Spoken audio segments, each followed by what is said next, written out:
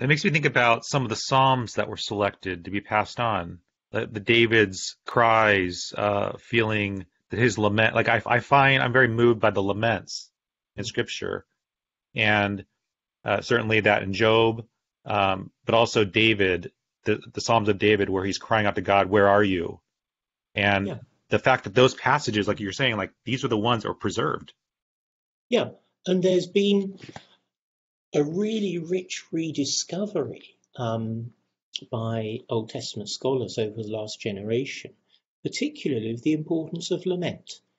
Um, because Christians can sometimes give the impression, well, if we know God and God is real, we've got the answers, we should be happy, and Yeah, whatever. And as though somehow then you shouldn't have problems and pain, and if you do, you're maybe getting it wrong, and you're certainly not allowed to vent it or express it. And the Old Testament has no difficulty. There is no doubt that God is sovereign and faithful and trustworthy, and there's equally no doubt that periodically the roof falls in, um, and life feels terrible, incomprehensible. The ways of God just seem utterly baffling. And the honest expression of that is something that, I think Christians have been sort of relearning. It is okay to grieve, to cry out in pain, because in a sense it's part of being honest with God instead of, everything's great really, when we know it isn't. Um, And, yeah, it's one of the things people really like about the Old Testament, because in a sense, the New Testament doesn't have those sort of laments and cries of anguish in the same way. I mean, except on the lips of Jesus on the cross. But, on the whole, it doesn't.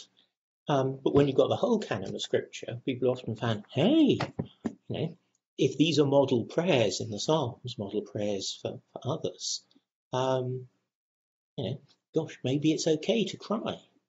that's right. And those are, to me, those are some of the most beautiful passages of Scripture, especially when going through traumatic, difficult times, like listening to the voices of the past, lamenting, crying out to God, um, just bearing it all. Like those emotional passages, like speak to me in so many ways. Yeah, Like those are the ones I run to yeah. when I'm suffering. Yep, yep, and that's right. And it's just one of those many ways in which it seems to me there's a breadth and depth in the Old Testament, without which the New Testament is actually less rich, so to speak, if one Mm. can't, hold both testaments of the Christian canon together. Yeah, and certainly like the story of Job is another one of those passages where I just feel so terrible for what happens to Job. And whether or not that actually happened in real, I don't know if that actually happened. If it is a poetry, I'm not sure. But that story of Job is another one of those like I feel so bad for him, and yet he still is just like trusting in God the entire time. Yeah, I mean, particularly that opening narrative of the book, which I think is fairly clearly a story with a point. Because it goes from the guy who's got everything to the guy who's got nothing, or even a kind of minus because he's still alive, but Yeah, it feels so terrible.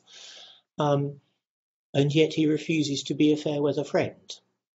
When his wife says, curse God and die, yeah, everything's been taken away. And even his own person has been afflicted, from the that's sort right. of The boils. bad. Yeah, And so his wife just says, give up, curse God and die. And he says, no, shall we receive the good from the hand of God and not receive the bad? Which is, don't be a fair weather friend. Or, I mean, I spent some time, writing about that, particularly that opening two chapters narrative of the book of Job. I mean, most of the book of Job is the dialogue with the friends, but that opening narrative, what Job goes through, he's presented as the model believer at the beginning. And God commends him to the Satan who says, not so sure. Um, but what Job goes through in that opening narrative, um, is he loses everything, but when he still refuses to give up on God, I mean, in a sense, he's saying that his relationship with God is for better, for worse, for richer, as he was, for poorer, as he now is, in sickness, as he now is, and in health. The great words of the marriage vows, which express what, that's what real relationship is. That's what Job shows. And it's a story, I think, to show how, faith in God can be for God's own sake, as we hope and trust if we marry someone, that, we marry them for their sake, not for what we get from them. That was the Satan's suspicion. Job does so well out of believing in God that it'd be a mug not to. And so, you can say, I love you when you really love someone's bank balance or whatever. But, can the relationship with God be true in the way that the real marriage is true, where you love and cling to that person? Because it's very easy, particularly with God, to be into God for what we get out of God. And that opening narrative of Job is saying, it's a suspicion, it raises the healthy suspicion that people can appear to be into God, but actually they're into what they get from God. And it says, no. And then leads into the dialogues, which are just very powerful. I love chatting with you about this, Dr. Moberly, because you're taking us into this mansion and look at all these themes that are there. Look how many ways you can bring this into so many different areas of life, and it just shows why these passages, why these books were passed on from generation to generation. This is an important work. Pass this on. Yeah, I mean, it's why I'm so grateful for my job at Durham. They pay me money to do what I most enjoy doing, studying this material and then trying to communicate to others who, initially find it when it's all a bit strange and alien. No, the big enduring issues of life and God, they're all here. But one needs, some patience, I suppose, in learning to tune in, picking up some of the ancient conventions in the way material is written. Though some of the things I think that are striking about the Old Testament is that in many ways it anticipates the convention of the modern movie. How do you make something dramatic? You have good dialogue all the way. Modern historians don't like that because, history doesn't have dialogue unless you've actually got quotes that someone noted down at the time. But no, the Old Testament, it's always dramatized. And it's always in the language of the target audience. I mean, we take that for granted when we read it in English. Of course, it's all in Hebrew originally. But, when the Pharaoh's daughter pulls Moses out of the river, she makes a pun in good biblical Hebrew. I'll call him Moshe in Hebrew because I've marshad him out of the water. The Hebrew word marshah means to draw out, and Moshe is his name. I'll call him Moshe because I marshad him. Now, it's a pun in Hebrew. Now, what's the Pharaoh's daughter doing speaking in good biblical Hebrew? And I mean, the rabbis suggested, well, maybe, she was so impressed by the Israelites, she was sort of taking study classes in learning their language or whatever. But, the likelihood is it's because the whole thing is written in the language of the target audience, which is Hebrew speakers in the first instance. I mean, and it's also actually, that particular example is a good, I think, illustration of how the text's concerns aren't necessarily those of the modern historian. Because the modern historian often gets excited that the name Moses looks like an Egyptian name.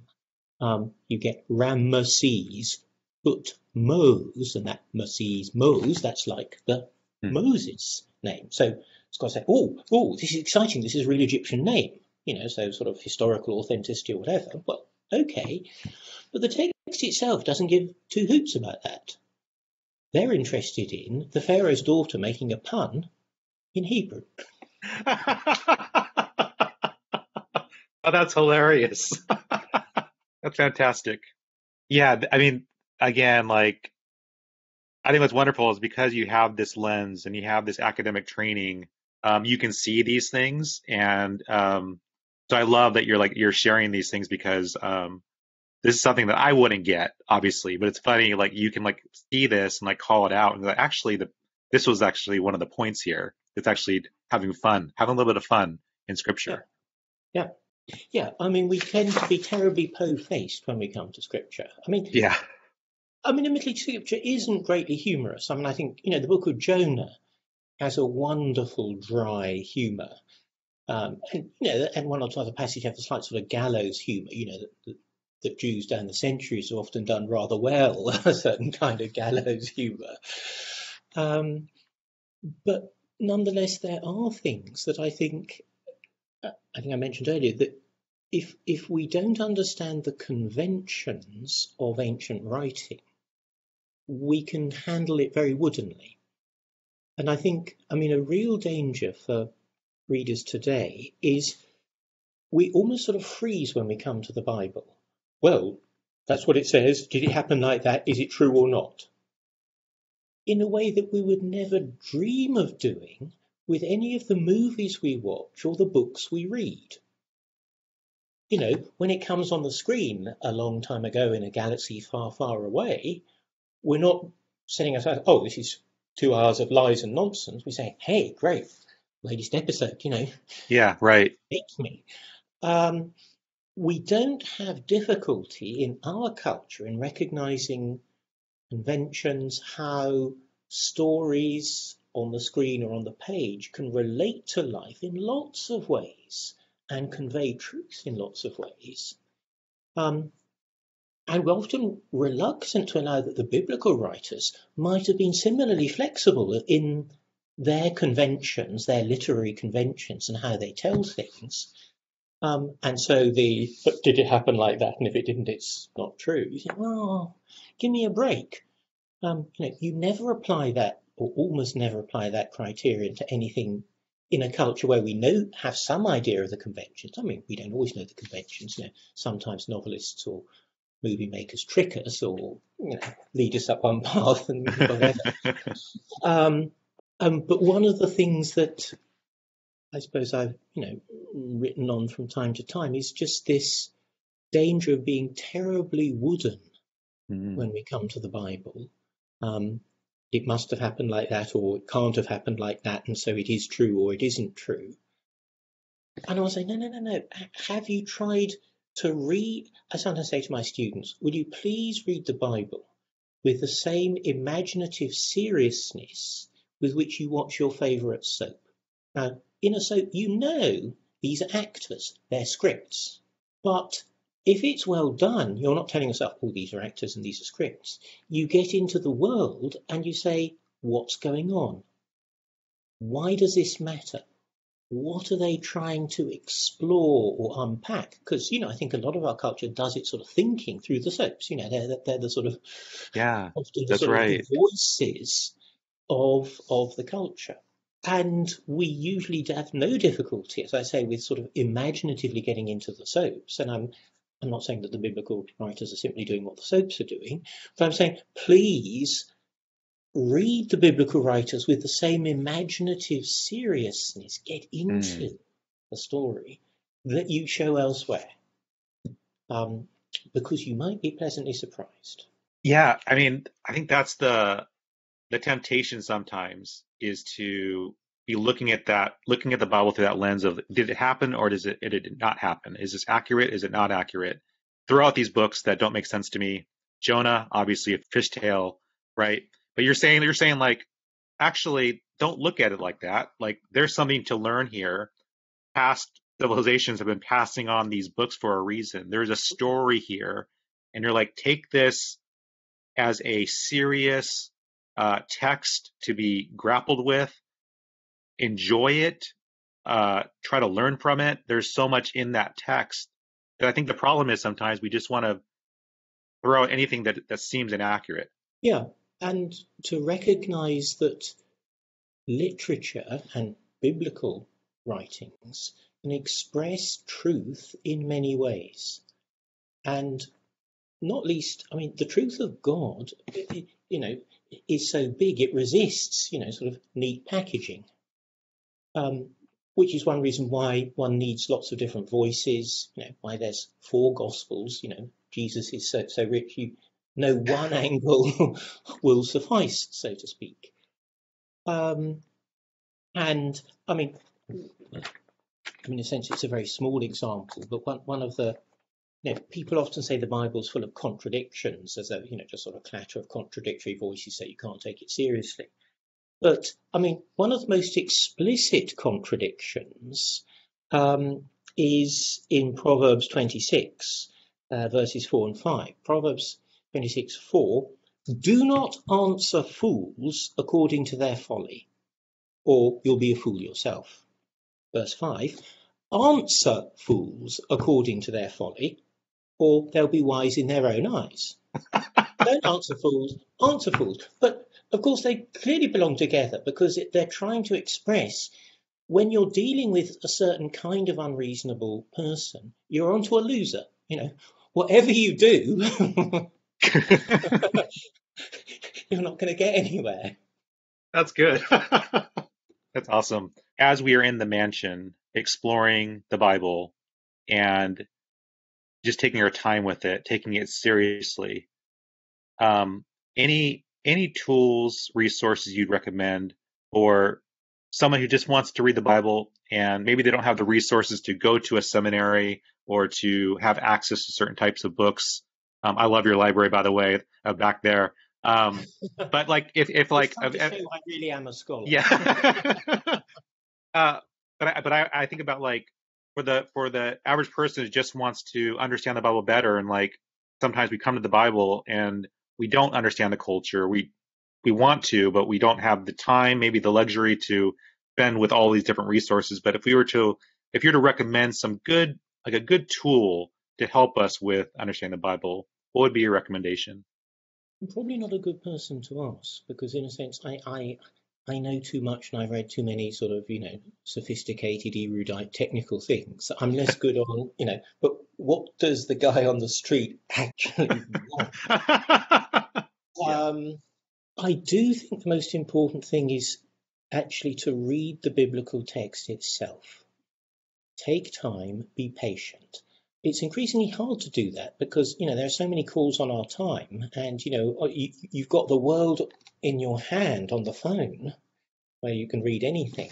So to give time to the Bible, because it actually matters, doesn't come so readily as it did perhaps to earlier generations who had fewer, competing things. So just taking time to reread, because often as you just spend time, you begin to say, oh, hang on, I think I'm starting to see, just immersing yourself in the material. My sense is also that increasingly there are good study Bibles. For much of history, there have been study Bibles. It was an innovation at the Reformation in the 16th century to say, no, we just must have the pure text of Scripture and strip everything else away. In the Middle Ages, both Christians and Jews had very annotated Bibles. And my sense is that those annotated Bibles or study Bibles are coming back in precisely because people need help. And it was always recognized that people needed help. And so in the Reformation, because there was such a rediscovery of the living reality and importance of the word that, all the commentaries were stripped away. But I think we're rediscovering, no, we do need that help. Now, in a sense, in saying that, I'm just playing your question back to you. But it's a way of saying that I think study Bibles, and there's many different study Bibles, can be a good way. So rather than reading a book about the Bible, you've got something where you're reading the Bible, but you've got some notes, boxes in the margin or whatever, that if they've done their job decently, would help. And, those you can try one or two, so to speak. I'm like, oh, they're telling me things I don't want to know. Or others, oh, yeah, I really like that. And when approaching the Old Testament, do you have recommendations on like what books to maybe read first or to focus on? I mean, to someone who'd never read the Old Testament at all, I would be very tempted to say start with the books of Ruth and Jonah. They're short and they're wonderful. Then I've been trying to say read the book of Genesis. I mean, the controversies around the earlier chapters of Genesis are offensive and somewhat overcooked, I think. But in a sense, just try and get some sense, because I think often if you just read it, you may get a sense of the majesty of the vision, and maybe a recognition, in a sense, if you can let the text speak, that this really isn't trying to do what the modern scientist is trying to do, to give the account of the development of the world, life on the world, and so on. It's a different kind of vision of the world as God's world and of our place within it. And the stories of the ancestors of Israel, I find profoundly moving. There's a sense that there's something very ancient here, and yet still able to speak deeply. And the Psalms, dip the Psalms, some are easier than others, but the Psalms are prayers that, as we've already touched on, at times they let it all hang out. But also the Psalms, as it were, have given believers words when we felt, what can I say? I can't come up with the words. For at least some occasions, the Psalms have given words that we can make our own. If we want to sort of stammer something to God in prayer, the psalmist can help with that. So again, I think the Psalms can be a good way into the Old Testament, though, probably not just reading through, but, people can start with the 23rd Psalm and look back, look forward. They look back, Psalm 22, my God, why have you forsaken me? Oh, maybe heard that somewhere. All of which is a way of saying, I have wonderful colleagues who write accessible books on the Old Testament in a way that I don't, for ordinary folk. I mean, someone like Ellen Davis at Duke writes wonderful, much more accessible things on the Old Testament than I do. I'm much more trying to write for scholars, for Christians who are doing theology because they're interested or because they're training for ordination and are facing the scholarly questions of how can I, as it were, hold scholarship and faith together, which isn't the question of most people on the street. Their questions are usually much more pressing, what should I hope for? What should I do? Those kinds of things. And I think, Scripture will speak to that, but one has to learn, as it were, to go through quite a lot of scholarly stuff. And Paul Ricoeur had the wonderful phrase of a second naivete, that in life we start with a first naivete where we sort of take everything at face value and everything that's great. And then as we grow up, and particularly in our teens, we realise, hang on, life ain't like that, and faith ain't like that. My prayers aren't getting answered, and terrible things are happening, and God doesn't seem to do anything about it. And what do we do? And people often give up on faith at that point, instead of staying with it and moving on to what Paul Ricoeur called a second naivete, where one can, as it were, downwind of recognizing and taking seriously the many difficulties that the study of the Bible or the life of faith or whatever has. Nonetheless, one can recover the things that matter most and that are in themselves, very simple. Trust, hope, love, goodness, mercy, justice. Yes, that's Or, right. sorry, that's while I'm wittering, but I mean, I think a very good account of what theology is all about is T.S. Eliot at the end of Little Gidding. We shall not cease from exploration. We've got to go out there and explore, study, learn. And the end of all our exploring will be to return to the place where we started and to know it for the first time. That's beautiful. I love that idea of like returning to that simplicity Yeah. that we had when we were young, of back when we believed everything we read uh, as 100% accurate, but then the sense of, like you said, like the love, the justice. How do we love each other? Like at the end of the day, the whole point of all this, the whole point of all this study is hopefully to make us better people, to make us more loving, more compassionate, have more empathy. Like that's the point of all of this, hopefully.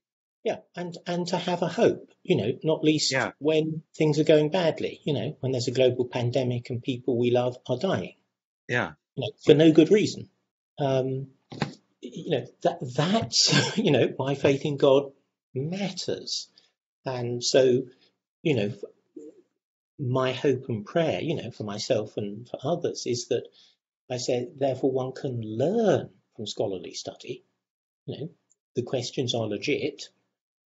But not get so bogged that one can't, as it were, move on through, not to cease to ask hard questions, but, as I say, to regain something that can easily get lost, but which is therefore more deeply rooted. well, Dr. Moberly, I want to thank you so much for coming on the podcast to help us explore the mansion that is Scripture and sharing with us your perspective, your insights over the years on kind of holding mystery, holding contradictions, holding all of this together and to be able to find the beauty that's there. So thank you so much for sharing that with us. And I want to encourage everyone to check out Dr. Moberly's brand new book called The God of the Old Testament, Encountering the Divine in Christian Scripture. Dr. Moberly, do you want to say anything about your latest book that just came out? Not really, but it's been really good to talk with you, Mike. A real joy. Thank you for inviting me. Hey, thank you so much for checking out this video clip from the Delgado podcast. To get more videos like this, simply subscribe here on YouTube. You can also download the full episode of each show on iTunes, Spotify, Google Play, or your favorite podcast player. Take care.